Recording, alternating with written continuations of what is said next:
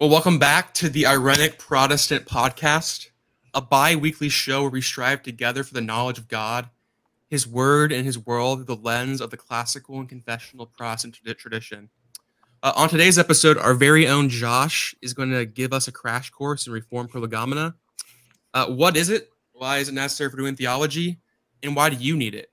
And how the Reformed Prolegomena sets the Reformed apart from other Protestant traditions, maybe like Lutheranism and Roman Catholicism. Today's episode is graciously sponsored by the Davin Institute. We'll talk more about our sponsor later on in the episode. So, guys, how's it going? Going good, man. Going good. Yeah. It's good. So we got Matthew, our PCA boy from Tampa. Yep. We got Josh, our Dutch Reformed dude here at Reformation Bible College in Sanford. We got Jordan, our weird Baptist, our Catholic Baptist, our favorite Baptist at Reformation Bible College in Sanford, Florida. And then I am Jonathan, the Anglican, the Reformation Bible College. Yeah, okay. So, guys, before we get started today, I just had a very mystical experience half an hour before we started recording. I wanted to share with you and then to give a prompting question based off of that. Okay. So, earlier today, this morning, I woke up with my wife and we decided to go to the farmer's market here in town. Pretty bougie, It's kind of like doing the married life thing, get the little basket at the farmer's market. Yeah. We bought some fresh lettuce, some nice strawberries, some nice cucumbers, and like farm grown, like high quality bacon, and rye bread. And then tonight, my wife's out at work, so I was like, man, I need to make food for myself. So I toasted that rye bread and put like a nice lemon garlic aioli on the bottom half and mayo on the other half, a nice crisp lettuce. And I didn't make a BLT. I made a BLC, bacon, lettuce, cucumber. And so I cooked up the bacon real nice, sliced the cucumber real thin, and I bit into that sandwich, and I found the best sandwich I ever made. So, guys, what's the best sandwich that you've ever made? Who wants to go first? I'll take it. So, unfortunately, this is neither the best sandwich I've ever made, nor is it one that I've actually made. But it's just I'll give my old pub sub order that I used to get. So, if you're not in Florida or in some other places in the South, you might not know, but Publix is a great grocery store, and they make delicious subs. And right now, what I usually get is a buffalo chicken tender sub, and it's great. But let me tell you about the sub I used to get when I was like in middle school. I used to get, bread, and it would have roast beef on it, buffalo sauce, guacamole, mayo, and then lettuce and spinach. And every time I had it made, the people making it would laugh at me because they never thought that I'm trying not to right now. They never thought that anybody would have roast beef, guacamole, mayo, and what was it? Guacamole, roast beef, buffalo, and mayo. Yeah. So it's just a very strange combination. But yeah, that's just what I used to get. Matthew, are you able to create your own sandwich? Are you able to make your own sandwich? My mom usually makes my sandwiches, but I sometimes make them because sometimes I just want to make my own sandwich because I just don't feel like waiting or something. But yeah, my lovely mother makes a mean sandwich. So, and she doesn't usually cook. It's usually my dad just grilling or something, but she makes a mean sandwich. Okay, Josh, what's the best sandwich you've ever made? Man, I think maybe a couple of years ago, I think I was just coming home from baseball practice and wasn't particularly a great cook at the time, but I chefed up a good teriyaki chicken sandwich with lettuce, tomatoes, no mayo. I'm not a big mayo guy. I do not like mayo. But yeah, I think it was the best sandwich that I had. I felt very accomplished because I didn't know how to cook. And I was able to make a chicken teriyaki sandwich. Yeah.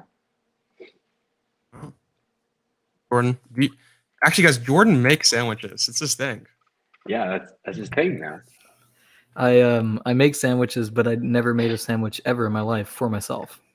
That's how humble I am.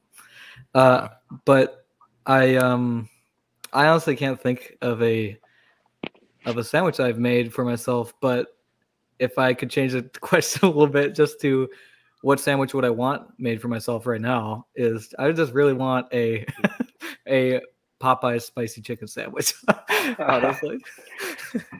That's really I, of Jordan's course, staple. I'm not going to pay for. It's definitely good. I remember when people were thinking that Popeyes was going to be a a thorn in the side of Chick-fil-A, but Yeah, Well, you guys know, that's not happening. like with the sandwich, just like anything, you got to have some like prior knowledge of how to make a sandwich before you make a sandwich. You call it sandwich prolegomena. Understand the first Ooh, principles of sandwich making, where you need to ooh, have 2 pieces of bread and something in between the bread for it to qualify as a sandwich. So that's I my like this. piecemeal segue into Joshua. Joshua, what is prolegomena and why do we need it? Yeah, man. Before I get into that, I would like to recommend several books that were pretty influential on me in preparing for this topic and just my development as a student of, God's word, and also just someone who is in reception of the great theological tradition that the Reformed tradition has to offer. The number one work that I want to recommend, this is not in what are my favorites, but I'll just go from what is more comprehensive. Franciscus Unius's treatise on true theology truly was the standard Reformed prolegomena from the beginning of the 17th century onward. Franciscus Unius was born in 1545 in France, and he studied at Geneva under Theodore Beza.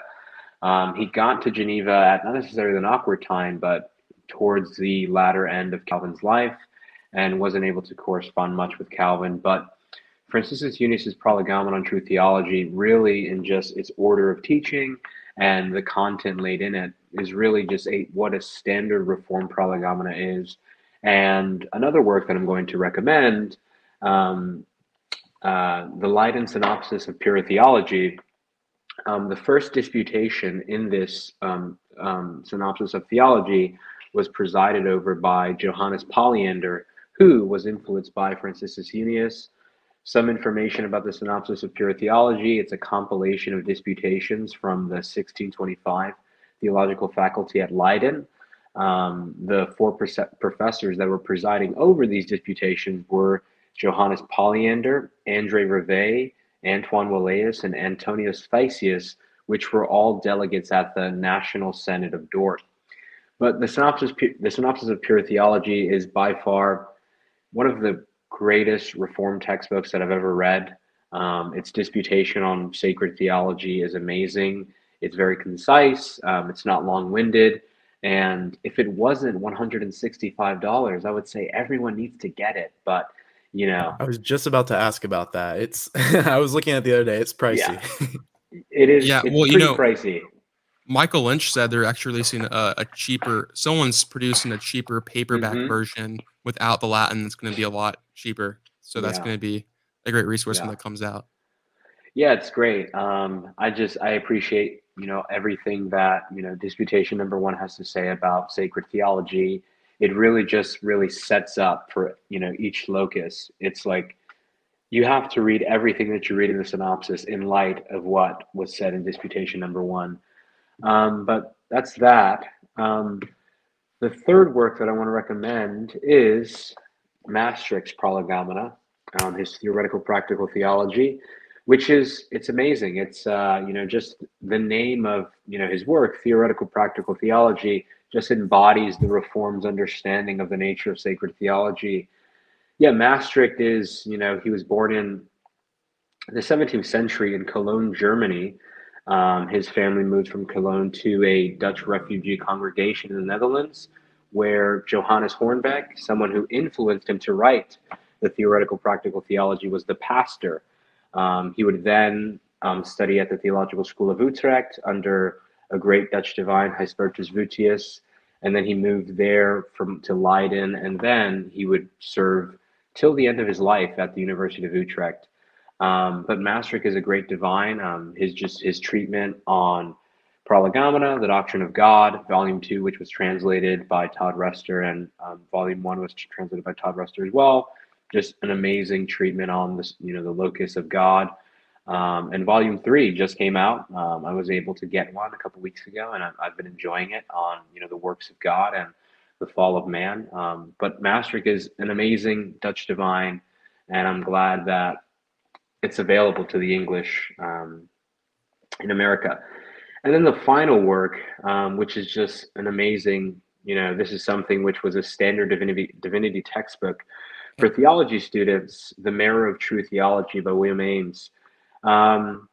If you read Maastricht's Prolegomena, you'll see Ames's influence, not only in his Prolegomena, but especially if you get to volume 2, on saving faith, on proofs for God's existence, and on the attributes of God.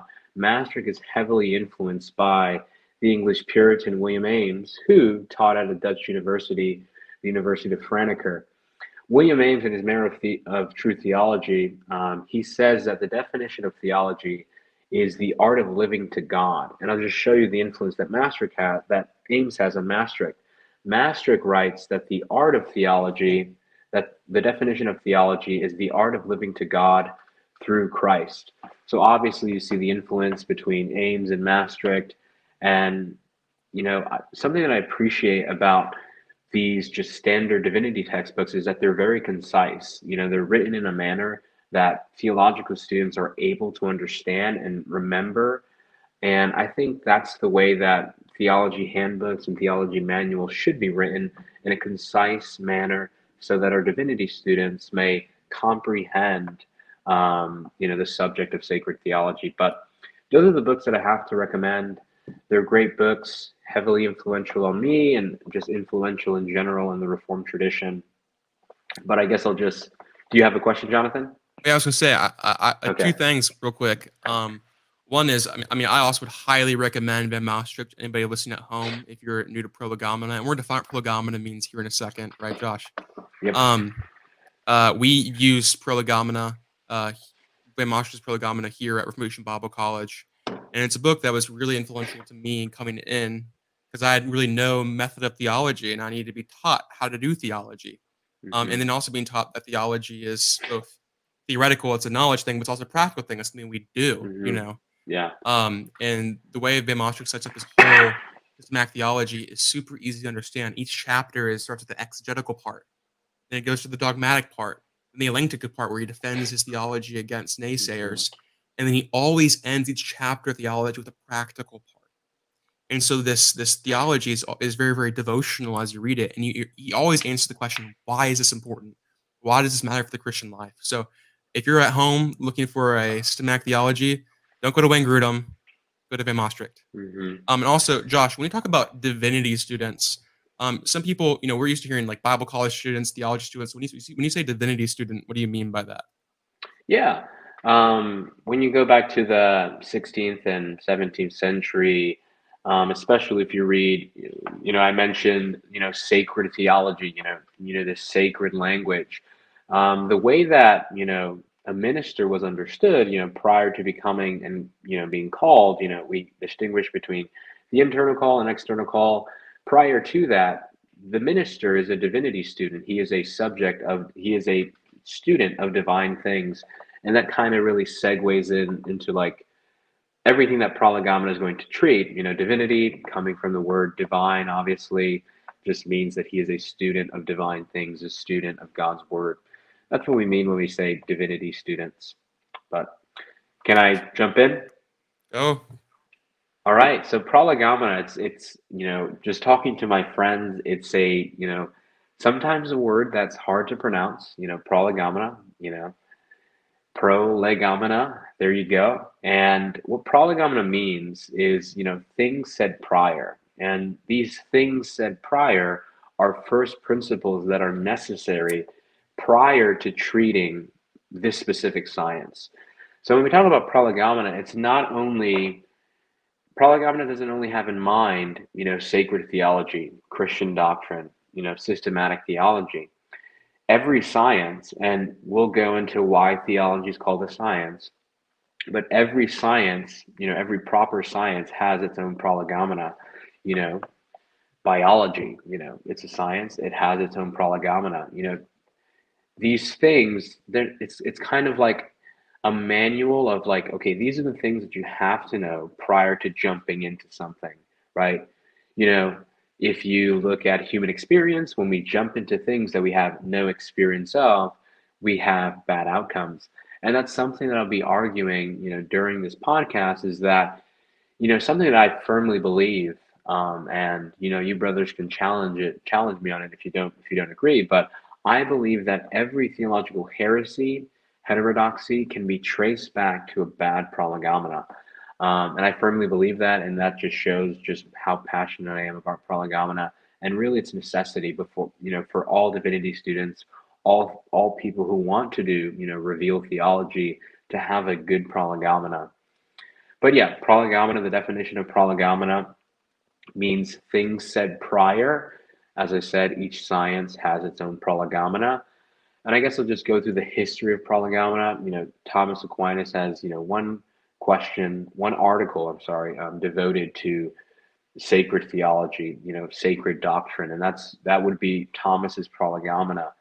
Thomas in his prolegomena, he argues that theology is strictly a theoretical habit.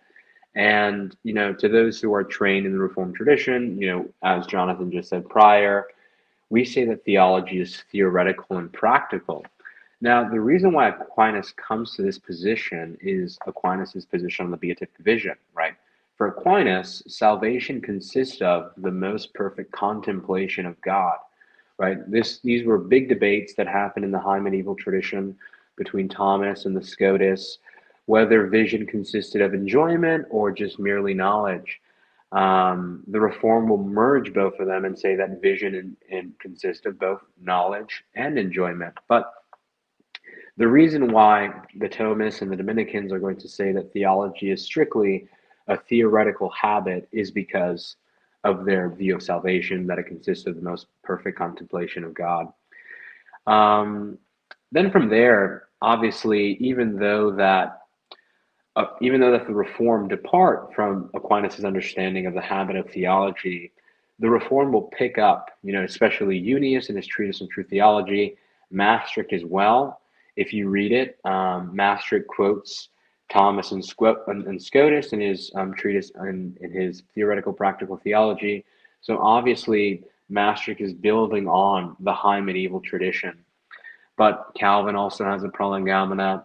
It's not as comprehensive as you're going to see in the 16th and as you're going to see in the 17th century, but you can also say in the 16th because Unius's treatise on true theology was published in 1590. So Unius would be considered an early Orthodox theologian. But I believe the most comprehensive view is what you see in Unius and also in the Leiden Synopsis. So Calvin also has a prolegomena, but it's not as extensive as later theologians. And I think that has to do with, Calvin's intention on writing his Institutes of the Christian Religion. But you have every standard divinity textbook is going to have a prolegomena. I can't really think of one. I can think of a modern one. Robert Letham, his systematic theology does not have a prolegomena. And I think it's reflective of our times. I think it's very reflective of our modern times. I think, and that's why people, not necessarily saying Letham does this, but people who come to bad theological positions, I think it's because their lack of prolegomena. But the basic structure, and I won't read it out, I'll just cover each point. The basic structure of a Reformed prolegomena, the first question, especially if we're endeavoring in the science of sacred theology, is whether true theology exists. That's a question, that's the first question in Franciscus Unius's treatise on true theology. Franciscus Unius, when he writes the treatise on true theology, he's answering 32 theses, and one of them is, whether true theology exists. And we make the argument that true theology exists because God has revealed himself, right? Theology can be derived from the goodness of God, the nature of God, and therefore, since it is the study of God, we can say that true theology exists. Having established that, what is theology, right? There's various conceptions and definitions of what theology is, but what Unius will borrow from in Augustine's City of God, Book 8, I think it's section 1 of Augustine's City of God. Unius will borrow from Augustine's City of God and say that theology is the discourse or the wisdom concerning divine matters. There's various definitions on what theology is. I heard one that when people ask me what theology is, I think it might be Turretin who says this. I thought it was Thomas, but then I had to reread the Summa. It's not Thomas. But the definition that I particularly like on the definition of theology is the study of God and all things in relation to God. If you guys know where that's from, you guys can chip in, but I wasn't able to find it. I'm assuming that it was Turretin, but that's the definition that I like. I can look at, but there's various definitions, and all of them are going to be pretty consistent. Theology is wisdom concerning divine matters. That's what Unius says. And the definition that I rely on is theology is the study of God and all things in relation to God. And then when we talk about theology, we distinguish between the parts that belong to sacred theology. And this is, I guess, where we'll camp for, I guess, maybe 10 or 5 minutes. Especially when we're talking about theology, of course, is knowledge. And the modes of knowledge that we distinguish between is archetypal and ectypal theology. To those who are not from the Reformed tradition, archetypal and ectypal theology might be something that you've never heard of before. I remember when I first read that, I was like, what is this? So archetypal theology refers to the theology that God has in and of himself, right? This theology is not created. This theology is belonging to the divine ousia. It's a simple, uncompounded knowledge. It's an immutable knowledge, a perfect knowledge. And then ectypal theology would not necessarily be the contrary to that, but it would be created theology. Theology communicated to human beings. It's finite. It's still wisdom concerning divine matters, but there's a distinction in our modes of knowing, right? I only know via the divine ectype modeling after the archetype. God knows not from somebody else, but he knows all things in and of himself. And I think I'll talk about this because I was talking to, I mentioned it before, on how every theological problem can be traced to a bad prolegomena. When we talk about Socinianism and, their anti-Trinitarianism, when we talk about, rationalistic theologians, especially people denying, the Trinity, the Trinity doesn't make any sense, stuff like this, especially modern issues like the doctrine of divine simplicity. James Dozal in his book, All That Is in God, he treats a lot of theologians who have denied the classical attribute of simplicity. And to some, it's, this doesn't make sense. How can you say we cannot make any distinctions in God? And I think, especially when you read the Reformed on distinctions, whether it's formal, rational, modal, a real distinction, I think just knowing that solves that problem. But, the reason why this question is asked, especially when we talk about, something like the Holy Trinity, how we can conceive of one God in 3 persons. It's something that, doesn't necessarily contradict reason, but it surpasses reason. Nature is not in conflict with grace, but grace does surpass nature. So when you don't have that distinction between archetypal and ectypal theology, you're going to have rationalistic tendencies, especially when you treat our purist articles, especially like the Most Holy Trinity and the Incarnation. Like, how can we conceive of the Incarnation? Because there's nothing in nature that is like it. And I think that's where we're forced into humility, especially as Christian theologians, divinity students.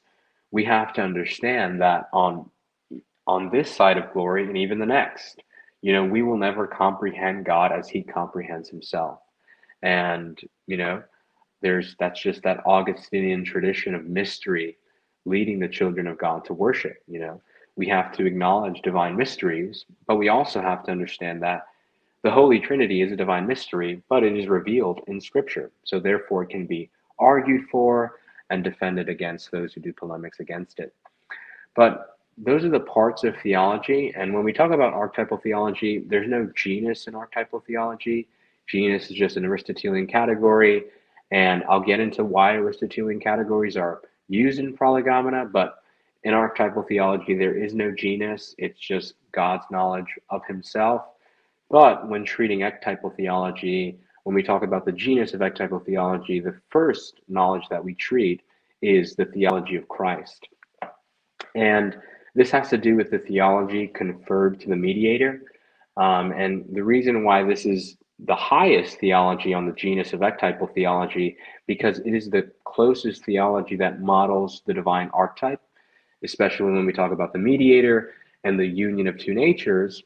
Obviously, Christ being the God-man, the theology conferred to his human nature because of the union of the two natures are obviously it's going to model and just the radiance of Christ's knowledge as the second person of the Trinity is going to be conferred, not necessarily conferred, but the radiance is going to, I'm trying to look for a word. I'm trying to look for a word to say, anyways, I don't want to say the divine archetype is communicated to the human nature, because that would be getting into, do you want to say something, Jonathan? Right. I think what we're trying to say, though, is that Christ's knowledge of God, because he's both God and man, right? So the human nature of Christ has a knowledge of God that is as perfect, right? As full as a human nature is capable of knowing God. So the ectypal theology of Christ's human nature is like the highest ectypal theology. So we're talking about the theology that Christ has as the God-man, specific on his human nature. That's what you're trying to say, right? Yeah. And the reason why, and a couple by way of preface, what the Reformed wouldn't say is that, especially when you read, I don't know, like I would have to reread the Summa, but especially Roman Catholics at the time, because when doing Prolegomena, Roman Catholics have Prolegomenas as well.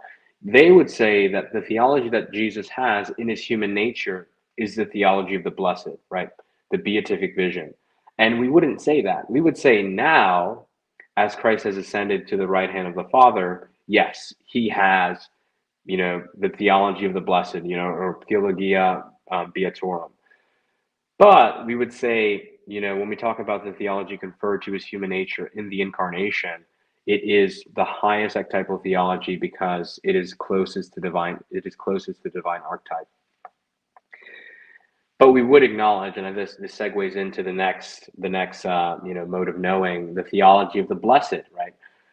So when we talk about ectypal theology, it's divided between theology of union and then theology of the blessed.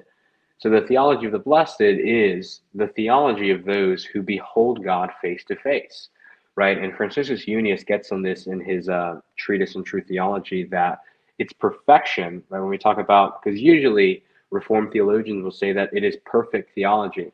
Now, when we think of perfect, it's like, didn't you just say that there's a distinction between archetypal and ectypal? So are you saying that the theology of those blessed in the heaven, like, St. Paul or, St. John, are you saying that they have divine archetype knowledge? And this is something that Franciscus Junius, he only spends, I think, 5 pages on, but it's something that he spends out in brief, but all the distinctions that you need to know are made present in Junius's treatise on true theology.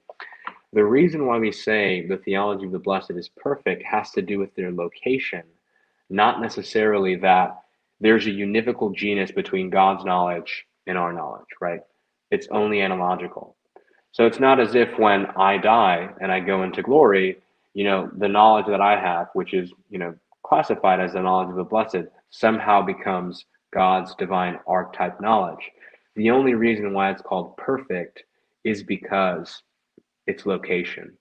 It's seeing God. We're beholding God face to face, seeing him as he is. So that's a distinction that you want to have in mind, because especially when we talk about the theology of the blessed, people can say, okay, I have perfect theology, but we're not saying that, people who go into glory somehow receive the divine knowledge that God has of in it of himself, that is uncreated, immutable, unchangeable, etc.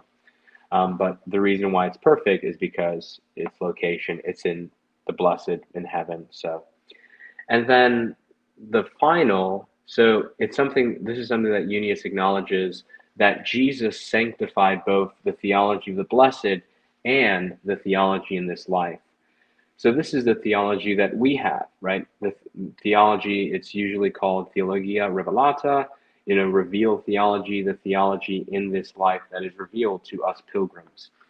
So Jesus, obviously in his humiliation, he went through the theology of this life, but obviously in his ascension, he received the theology of the blessed. And something that we want to acknowledge is that although there's a genus of ectypal theology, this does not take away from the validity of the theology of union, the theology of the blessed, and also the theology in this life. The reason why we're categorizing them is just to distinguish and emphasize that there is a difference, and we want to acknowledge those differences, especially when we talk about the theology of union, right? I think the theology of union, and Unius gets on this in brief, but he's not doing Christology, but it's something that's going to influence your Christology.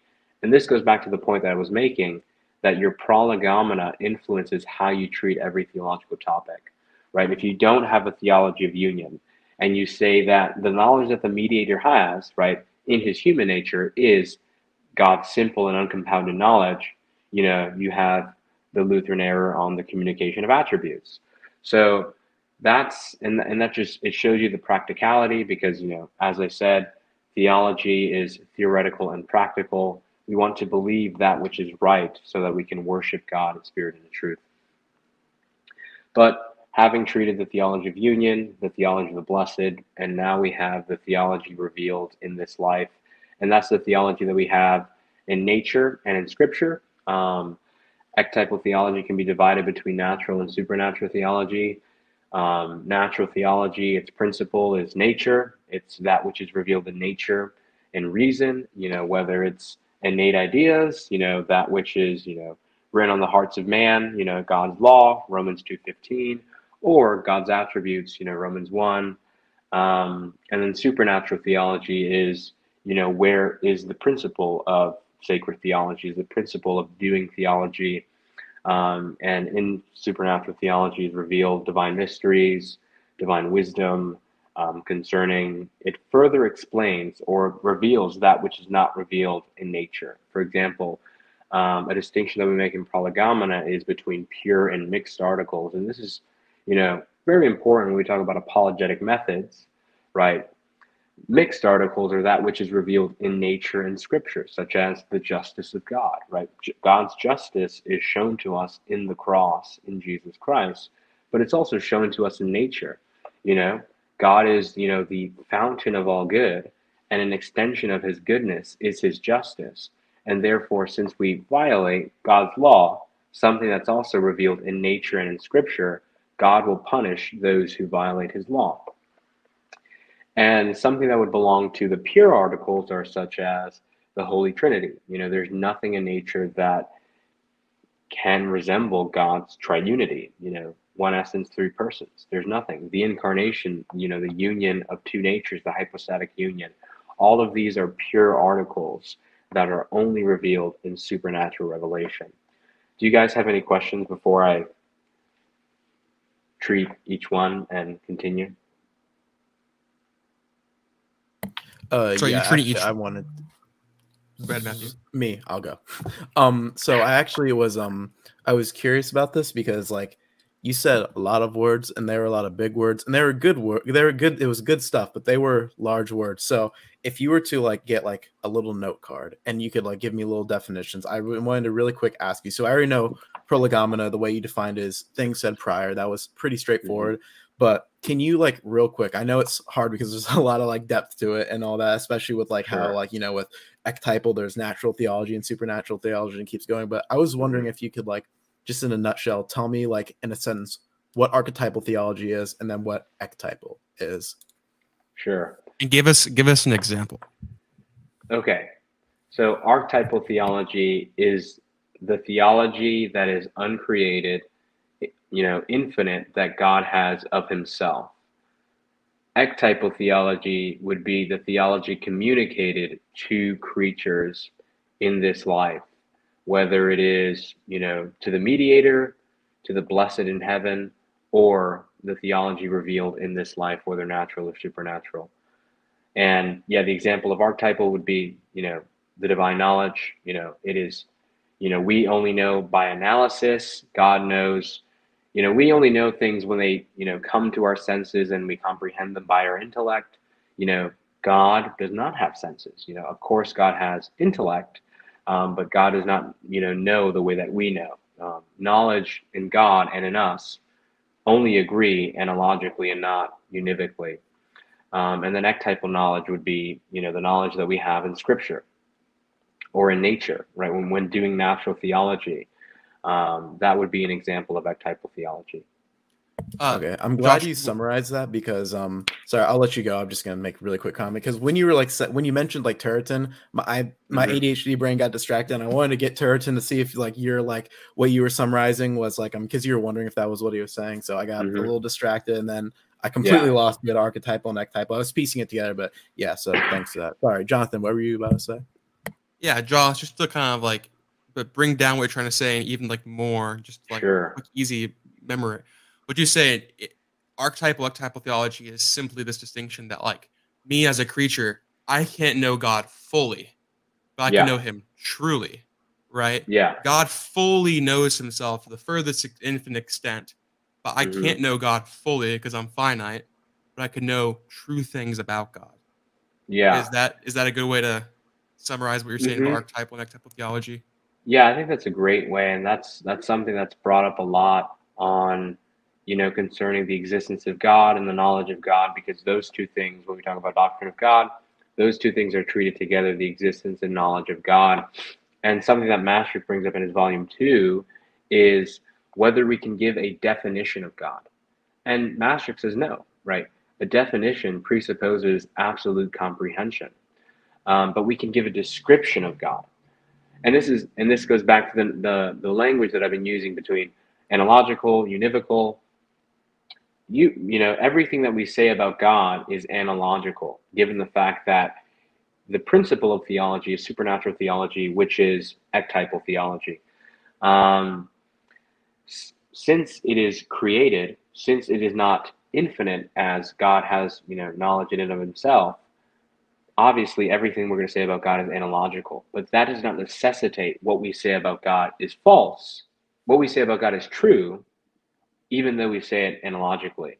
So we can never speak about God univocally, right? Because that presupposes that there's that we have the divine archetype. But we can speak about God analogically. This is something that Thomas gets at in his Summa. But yeah. And then one more thing, just to clarify, when you say prolegomenous things prior, you're referring to things that need to be known prior to doing a thing, right? Yeah. Okay. Yeah, and it's things that you can go through, any science that you want, whether it's history, right? There's just certain principles that you need to know prior to doing history. There's just certain principles, especially, and this is something I want to emphasize, just I guess a practical part is when we're talking about doing theology and, right, of course, we're receiving what God has revealed, and we're trying to. I just love the definition that Bavinck gives in his Prolegomena that, the task of the dogmatician, the task of the doctor of sacred theology, you might say, is to think God's thoughts after himself and to trace their unity. That's beautiful, right? So when doing theology, right, if there are those who, desire to be doctors of the church, to be theologians in seminaries. And I think it's even necessary for those who want to preach God's word, those who are called to holy ministry. Our job, me, myself, who wants to go into theological ministry, our job is to not necessarily say something new, but to think God's thoughts after himself, which is communicated to us in Holy Scripture, and trace their unity. Right? When we talk, there's different kinds of theology, as I've mentioned, the theology of vision, the theology of the blessed, and the theology communicated to us in this life. But overarching that, there's a divine unity, right? And the divine unity of all of this theology exists formally, right? In God's essence, right? There's a unity. Since God is one, Obviously, even though there's distinctions amongst, our modes of knowing, ectypal and archetypal, there's a unity behind our theology. So that's our role as theologians. That's our role as ministers, to reproduce what God has said, and do it faithfully. And then Josh, we're nearing the 40-minute mark, so I know you have Okay. some more material. Could you Yeah. go and wrap us up in about 5 minutes, get and finish off the material, and that way we can get a brief word from our sponsor and begin Sure. discussion time. Yeah, no problem. I'll talk about just two things, I guess. I think two things. Two things is theoretical habits. I mentioned the word habits and wisdom, but this is something that theologians ask in their Prolegomena is, to what habit does theology belong to? And this is something that the Reformed tradition has acknowledged, that when we're talking about habits, I guess by way of preface, is we're talking about, the intellectual habits that Aristotle makes in his Nicomachean Ethics. And somewhere, Aristotle is not only used, his Nicomachean Ethics is not only used in, the Reform's treatment of the system of virtues, but I think from my reading, I could be wrong on this, but where I see a lot of Aristotelian language is in Reformed Prolegomena. So when we talk about, to what habit does theology belong to, this is something that Turretin acknowledges in his Institutes of Electic Theology. Maastricht also acknowledges, but Unius, he doesn't treat it. And I don't think Johannes Polyander in the Synopsis treats it as well, but they say that theology is wisdom, right?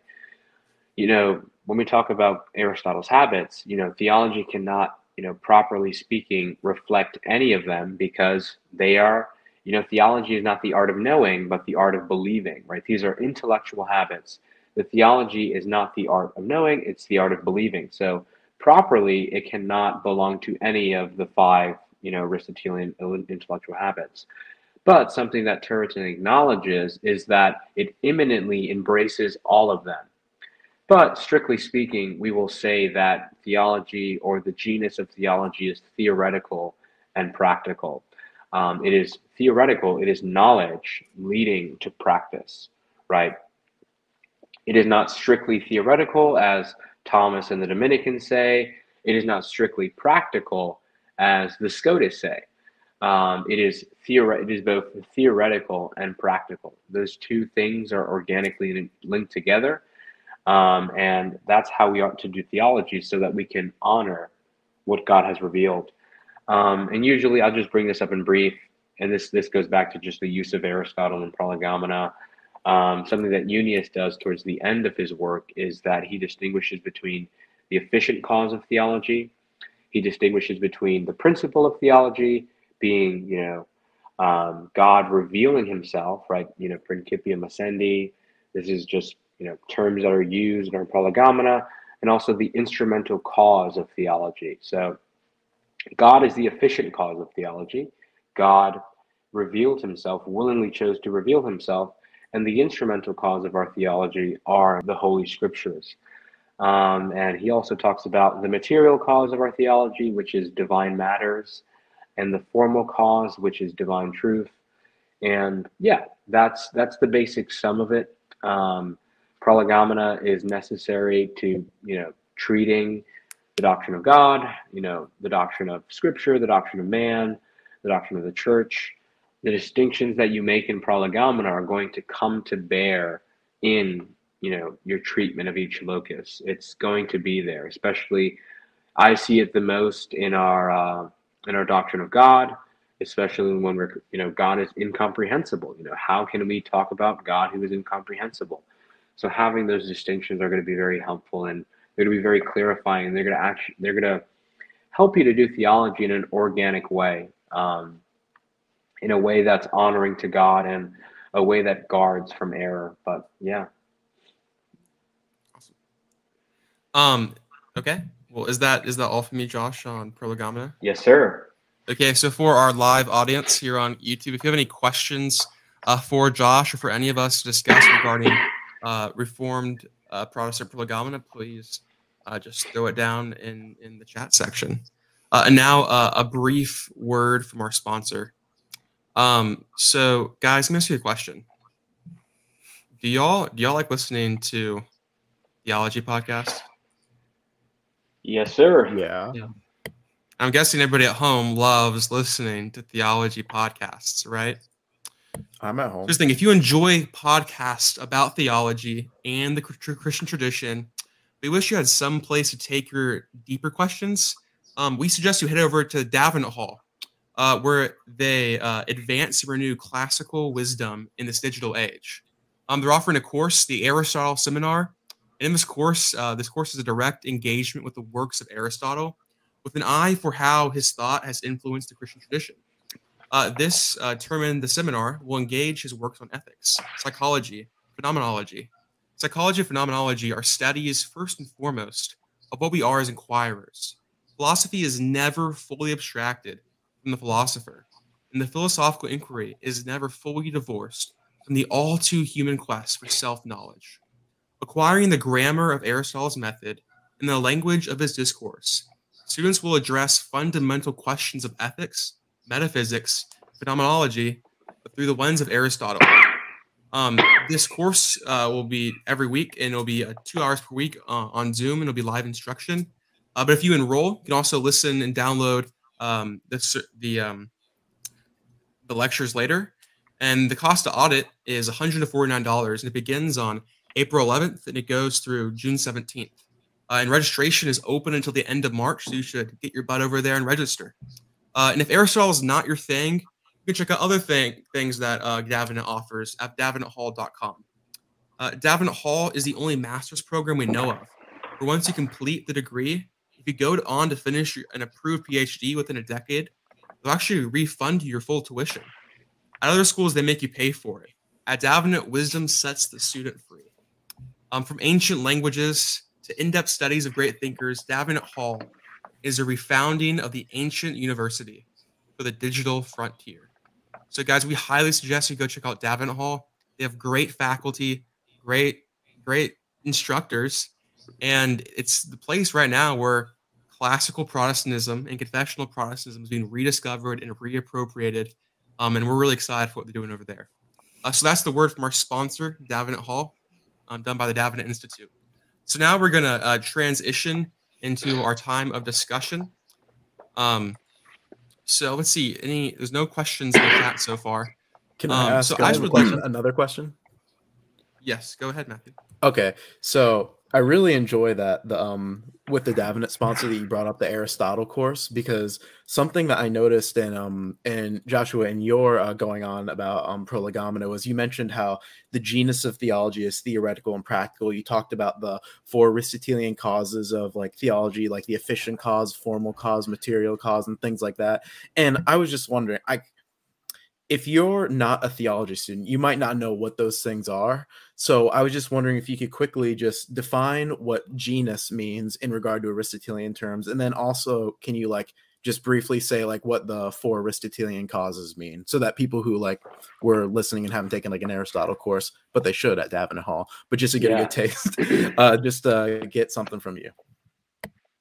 Yeah, I can do that. And something that, even though Prolegomena, it's not necessarily meant to be concise, but it is meant to just establish, your treatment of each locus. Something that Turretin asks in his Prolegomena is whether, philosophy is valid. Can philosophy be used? And Turretin distinguishes between, reason as a source of theology, which we would deny. Reason is not the source of supernatural theology. And reason as a aid. Usually, when we talk about philosophy, it serves as a handmaid into theology. But yeah, genus. When we talk about genus, we're just talking about So something that Thomas says is that in his treatment on simplicity is whether God is in a genus, and that when we talk about genus, we're talking about a created category. I would be under the genus of man, right? You and I, everybody here who is a rational creature, we're share in the same genus.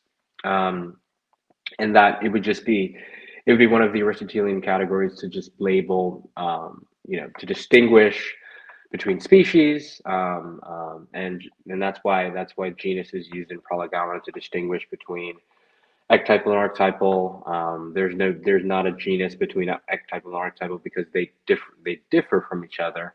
But in ectypal theology itself, there's a genus because they differ from each other, formally, but they're all valid, they are all true, and they all belong under ectypal theology.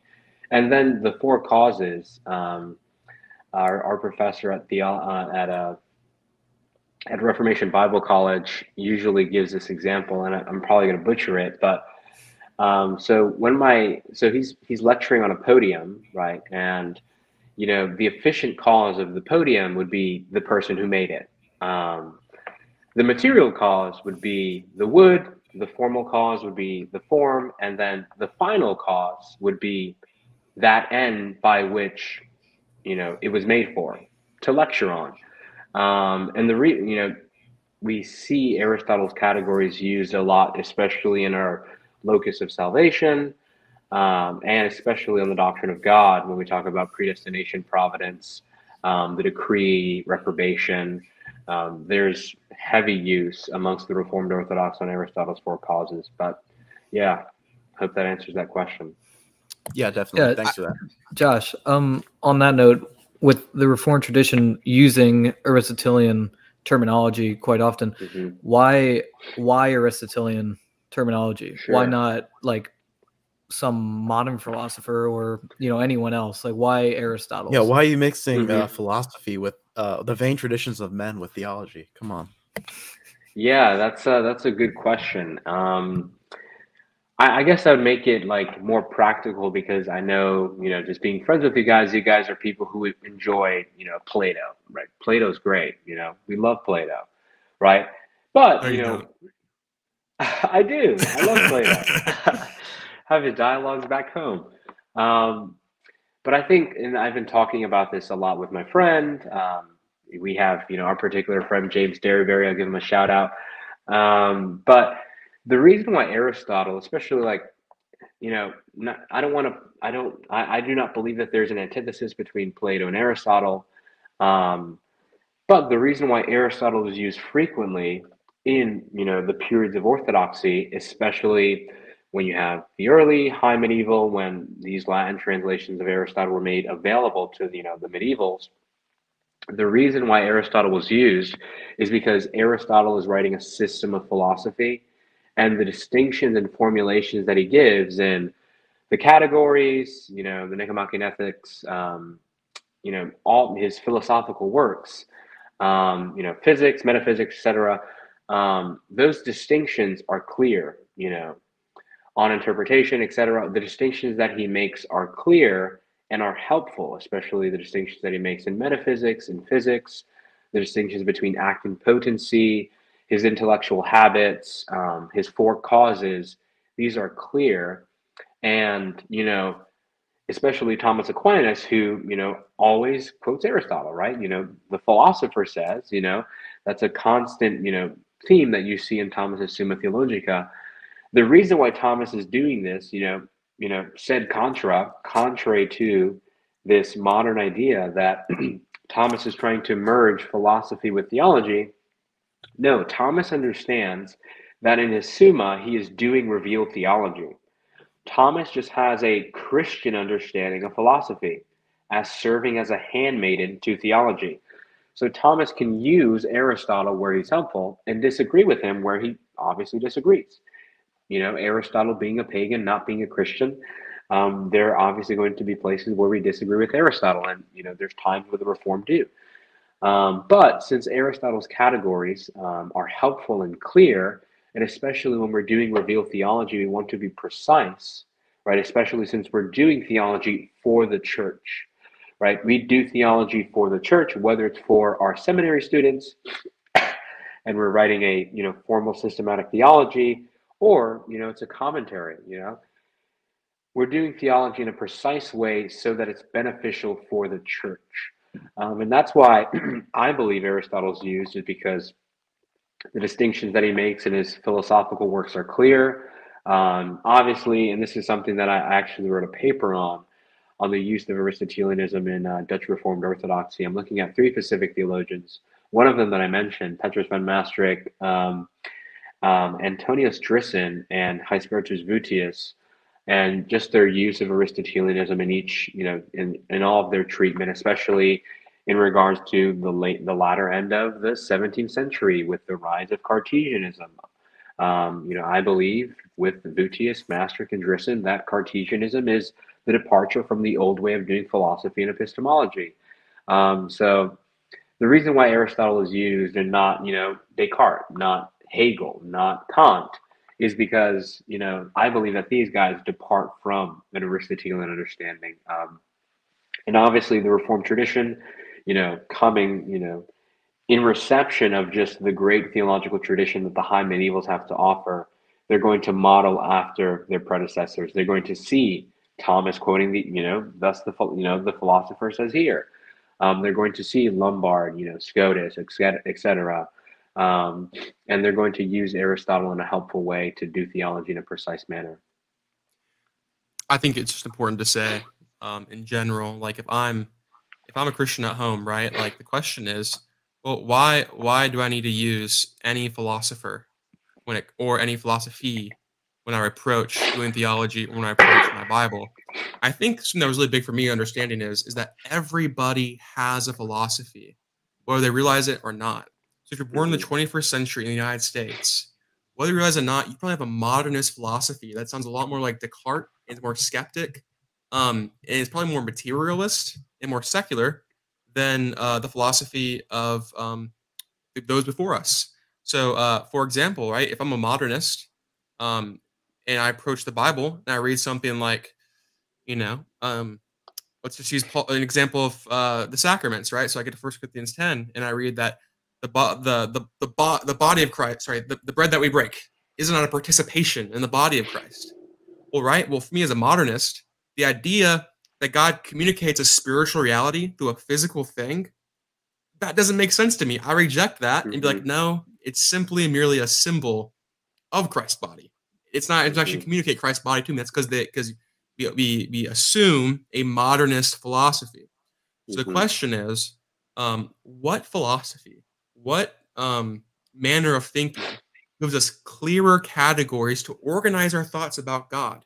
Right? We read truths in Scripture. Scripture gives us propositions like God is good, God is one, God is love, man is sinful. Like, so it gives us propositions and truths about God, and theology is organizing those truths, right? But when it comes to how we organize those things and talk about those things, we have to think about what philosophy is most compatible with Scripture and allows us to faithfully organize those things. And if you look at the early church, what does the early church do? Does the early church say, we need no philosophy, we just need to read the Bible? No, they realize that we need to be able to properly think when we approach the Bible. So Plato was, Platonic philosophy was a philosophy that was used very on in the early church. And it's less precise than Aristotle because Plato didn't have the same categories. When you read Augustine's a Platonic guy, and the great Christian tradition has always utilized philosophy as an aid, as a help for us to organize our thoughts in the way we think. And even like when you approach the text of Scripture, I mean, putting Scripture in its historical context, right? Like Paul was a Hellenized Jew that knew Greek and that was familiar with Greek philosophers. And so when he goes, into the book of Acts and he meets Greek people, he's able to use philosophy to organize his thoughts and point people to God. Even in Romans 1, a great a great high point of Paul's theology, you see a bit of a hint of a little Platonic philosophy come out, right? So if you read, it says, "For the wrath of God is revealed from heaven against all ungodliness and unrighteousness of men, who by their unrighteousness suppress the truth.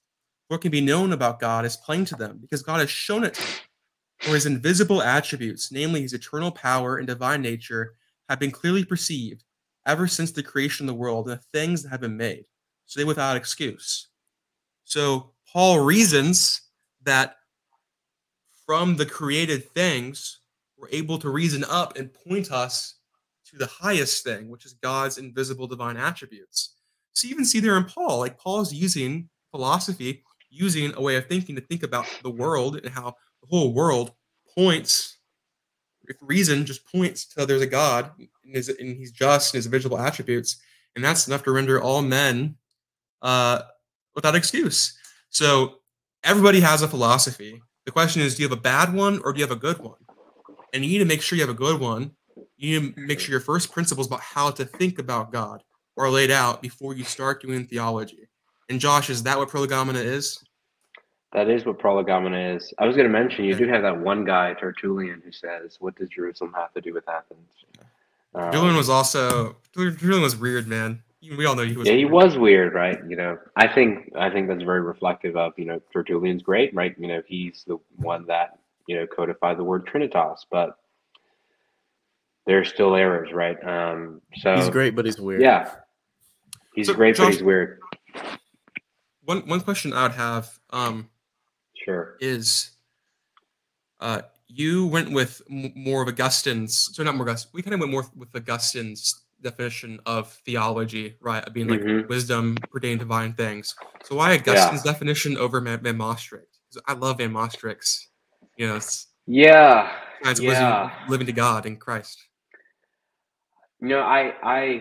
I love what Maastricht is doing in his theoretical practical theology, like especially me being Dutch Reformed, all the guys that I mentioned, taught at Dutch universities. So it shows my bias. Now, I think the reason why I chose Augustine and just the traditional, phrase or definition that's given, Unius, he says that theology is, wisdom concerning divine matters. And Augustine says, the same thing because Unius is building on Augustine. I think the reason why I say that is because it's the definition that I've seen most frequently, right? In the four books, well, except for Maastricht, but in Unius, in Augustine's City of God, in Thomas's article on sacred doctrine, and Johannes Polyander's disputation on no sacred theology, they say that theology is wisdom concerning divine matters. And it's there's a relationship between Franciscus Unius's treatise and Polyander's disputation. But I do love Maastricht's definition. It's a definition that definitely, if somebody is going to ask me, it's definitely something that I would say. But there's no hatred for Ames or Maastricht. I love them. They're great. Their works should be read. I think the reason why I tend with the Augustinian definition is because it's the definition that I've seen frequently. I've seen it a lot. And yeah, I was also going to mention something that, so just depending on who you're reading, I would say that, and this is something that Maastricht even acknowledges in his Prolegomena, on the distinctions between Thomistic understandings of Prolegomena and Scotus understandings of Prolegomena. Maastricht, especially, you can tell that he has a more Scotus leaning in his definition of theology, right? It's the art of living to God through Christ. And, and the reason why Scotus believed that that theology was a practical habit is because, same thing with Thomas, what does vision consist of? For Scotus, it's enjoyment. For Thomas, it's knowledge. And this is high medieval, discussions, but, I just side with what Turretin says, that vision does not only consist of knowledge, it also consists of enjoyment. But so I think Maastricht and Ames have a more Scotus leaning on their definition of theology, but they're still going to use Thomas where he's helpful. And, we cannot properly say, I think I was talking to you about this, Jonathan, last Saturday, that the Reformed are neither Thomas or Scotus. They're just Reformed. They're eclectic. They're going to use their high medieval sources in the areas that they are helpful and depart from them from the areas that they are not. But that's why I tend with Augustine's definition. It's the more frequent definition that I've seen.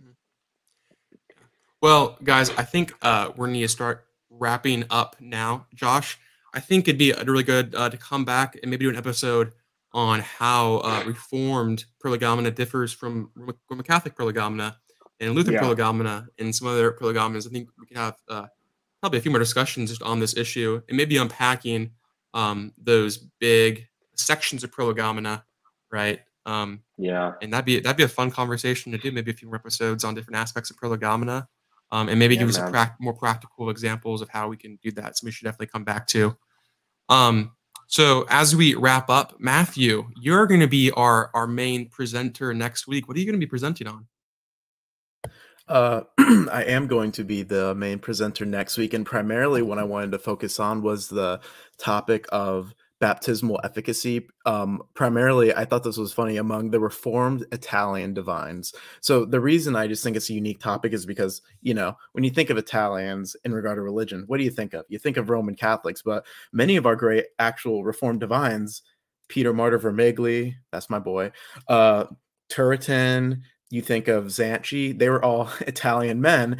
And I've spent a lot of time reading all of them on primarily on baptism and the sacraments. And I think that they have a very interesting view of baptism. And what I wanted to do is I wanted to break down their view of baptism and baptismal efficacy related to some of our other Reformed confessions, specifically the Westminster Confession of Faith, and then also try and connect it with, try and see if I can bring something from John Davenant in as well, talk about his view, because he has a very notorious view among the Reformed world that's very interesting. So I thought it'd be very nice to go through him. And then also I wanted to take their views and try and present a Catholic case for it, lowercase c, and talk about the fathers and how they present baptism. Because, you know, with a lot of people, you have somebody who watches a Jordan Cooper video, he's like, oh, baptismal regeneration, the universal view of the fathers. And, you know, and in a sense, yes, no. So I wanted to elaborate on that and go through just the baptismal efficacy among the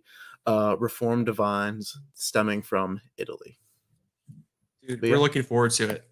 So as we wrap up, I just want to do, I'd love for all of us to go through quick and just kind of talk about what we're reading right now for class, and maybe a work we read here in the last week that's really stuck out to us.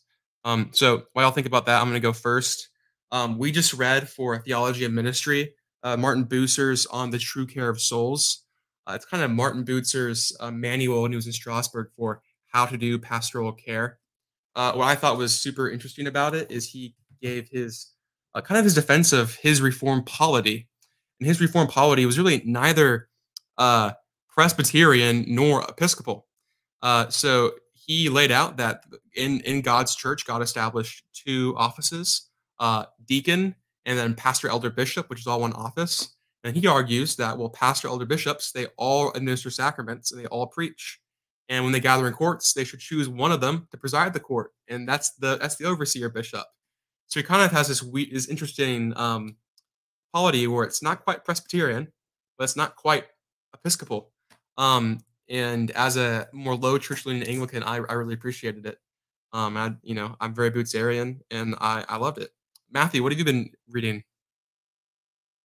I didn't actually know we were going to be doing this. I kind of forgot about this, so I would have had the books out. But I just finished reading Hans Boersma's Scripture as Real Presence, and I really enjoyed it. Boersma is a great scholar, a great theologian, and he just it didn't even seem like he was trying to give a way to like read script. It was more like he was just presenting the view of the fathers and how they interpreted Scripture, about how, you know, it says in John 1:1, in the beginning was the Word, and the Word was with God, and the Word was God, and the Word is Christ. He's the eternal Logos. So likewise, when you have Scripture, this is the Word of God. And so because of that, Christ is going to be sacramentally present in the Word, and he's going to be present in the Old Testament. So then he presents a way that how to do allegorical readings of the Old Testament. You know, as like, you know, a Protestant, I get a little bit antsy going there, but actually it's a big comfort once you're able to, like, you know, start getting, like, when you read the Reformers on it. Like, I was just reading today 2 Samuel chapter 9, and all of a sudden I'm just like, this is typological about Christ. And I decided to consult my patristic commentaries, and funny enough, none of them said anything about it. But when I went to Matthew Henry, he actually pointed out an allegorical or Christological reading of it. And I thought that was so funny. So I felt a little more comfortable using Boersma. I didn't feel like I was LARPing as a non-Protestant person doing it. So he was really good. And in regard to fiction, I'm finishing up That Hideous Strength right now from C.S. Lewis. And I hope to start Dostoevsky after that, his Brothers Karamazov. And yeah. Dude, sick. Josh, what are you reading? So, I guess not necessarily in preparation to this podcast, but something, and Turretin quotes him, and then also the Leiden Synopsis quotes him as well.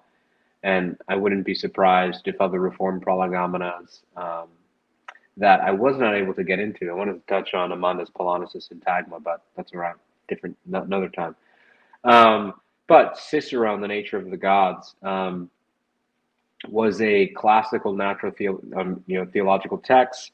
Turretin quotes him in his Prolegomena, and also the authors of the Leiden Synopsis quote Cicero as well in the Nature of the Gods in defense of the existence of God. So I've enjoyed it so far. Loving Cicero. Got to get into more Cicero. Got to get into more classical literature.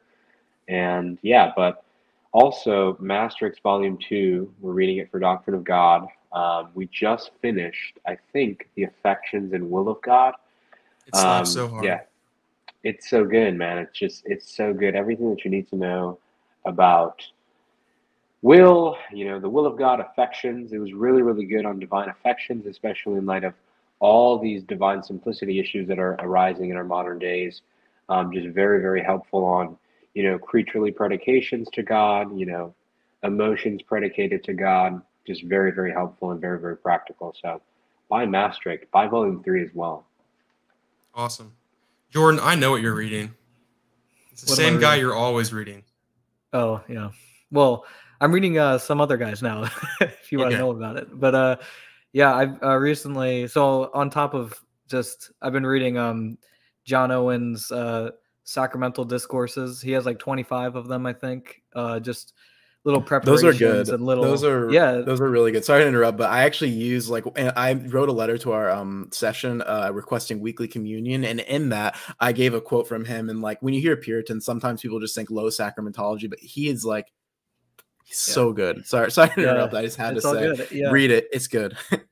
Yeah, he has a lot of good stuff on like preparation for the Lord's Supper. It's great. And but as well as that, I've been recently falling in love with just like the Mercersburg theologians, and so like I have been reading Philip Schaff, his History of the Christian Church, and his Principle of Protestantism, and he's basically just a historian, but he also has I'm pretty sure he has a high sacramental view similar to Nevin, but yeah, his whole stuff on just Germany being this like fertile country ready for the Reformation is so good. And so there's that, and just also he has a little book I got on Logos on the progress of religious freedom and like the edicts of religious freedom throughout history. It's he's a great historian. So yeah, just the Mercersburg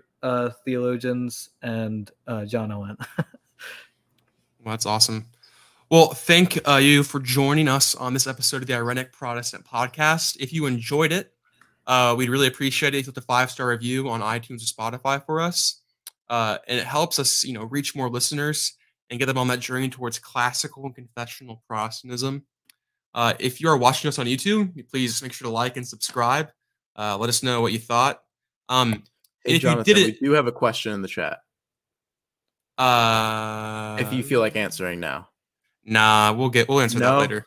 Okay. Yeah, we'll answer that later. Just before if you didn't want to put it on your mind. Yeah, that's a good point. We'll answer that later. If you didn't enjoy it though. What are the Dutch Reformed distinctives compared to other Reformed traditions? Yeah, we'll answer that later. Yeah, hey, Christian Mario, we'll have Josh send an email about it. Okay. But guys, Discord. if you didn't enjoy this episode, you should just go check out the Pilgrim Faith podcast. You'll probably enjoy that one more. And we'll see you next time on the Irenic Protestant Podcast.